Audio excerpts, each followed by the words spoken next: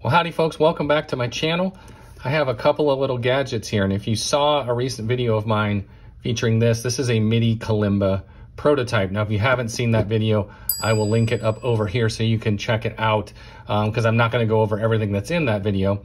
But this now is the production model. So Sheila sent me this prototype to check out, and now this is one of the first batch of the production model. So obviously the color is different, but additionally you see there's a different number of tines on the production one versus the prototype. More about that in a second. If you look at physically, aside from the color, over here on the side, you can see the prototype had 4 buttons here, and Sheila did tell me that that was never intended to be the end state. Now on the production model, we have 2 buttons and a little wheel, up-down wheel. So it kind of ratchets back to that center position, if you can see that. This is so much better. I like this so much better.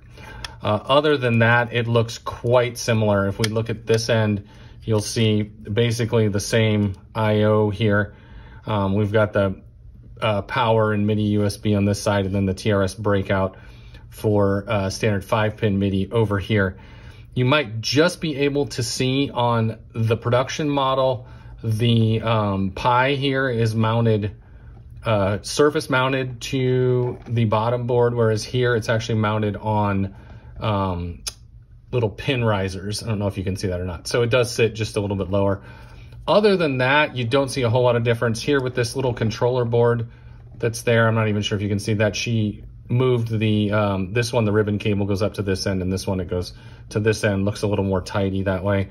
But other than that, there really doesn't seem to be too much difference between the two. So I'll go ahead and plug in the prototype first. I know you've already seen that, but now I did upload the new firmware that this one has. She sent me a download to that so I could upload it here. One of the first things you notice, she changed the menu system here. So you can see the key, the octave, and the scale all at once. And then when you go down to here, you can see the velocity setting, the channel, and the program all at once. Just to remind you of what it sounds like. Now with that velocity feature that she added, because I did talk about that in my first video, it does respond to the how hard you hit it,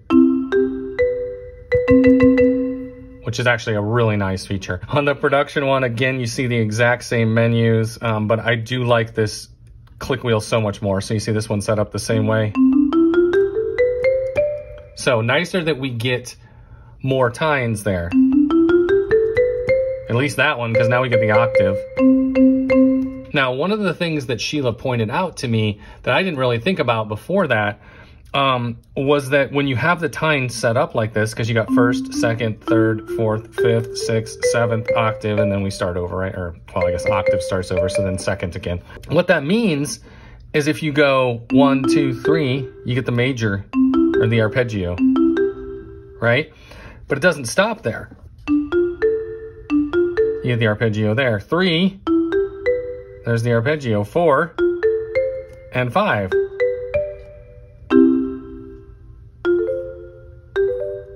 Look at that.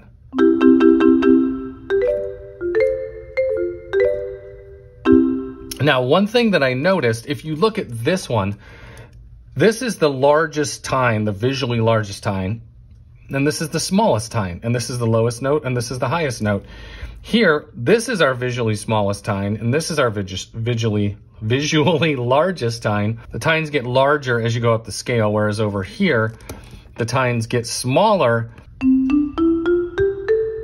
Like I said, I'm just dying for that next tongue over that octave, though.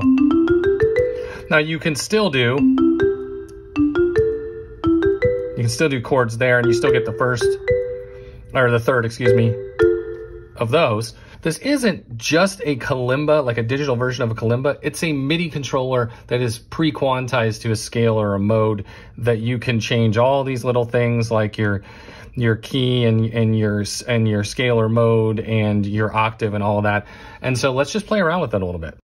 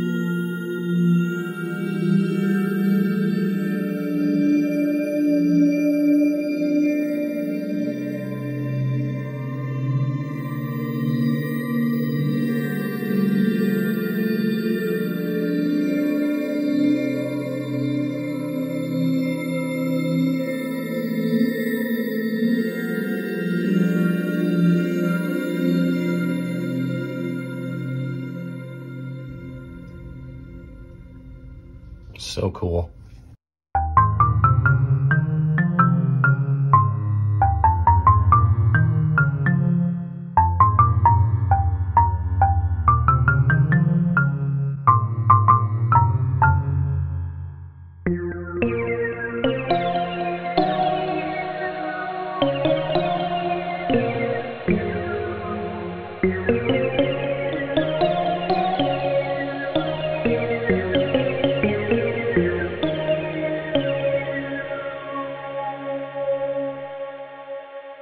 So there you have it, folks. There's kind of some of the differences. So the firmware, the implementation of velocity, the changes to the menus, all very welcome. The new control, very welcome. The layout, I think, you know, you might gravitate towards one or the other. And Sheila actually said she may offer both of them in the production version, the 9-tongue and the 7-tongue. As I kind of showed there, the 7-tongue does have a nice advantage to it, and it is really intuitive. I love the spacing of these. But you have so much more flexibility when you have all those tritones just right at your fingertips, which is just a really neat feature. So honestly, I can't wait to use these little babies in an actual recording context. I think they're just going to be really flexible and really great to have around. And they're so small. I mean, they just fit anywhere. You can keep them around. They're just, you know, really cool, pocket sized. And I just really think she came up with a great thing here. She's got some more stuff in the pipeline. She actually showed me some photos of some of the stuff that's coming. I'm not going to give any of that away. But anyway, she does have these on her website if you want to check that out and place an order for one. There you go. I will link her website in the description below. Thanks for tuning in, and that was the MIDI Kalimba.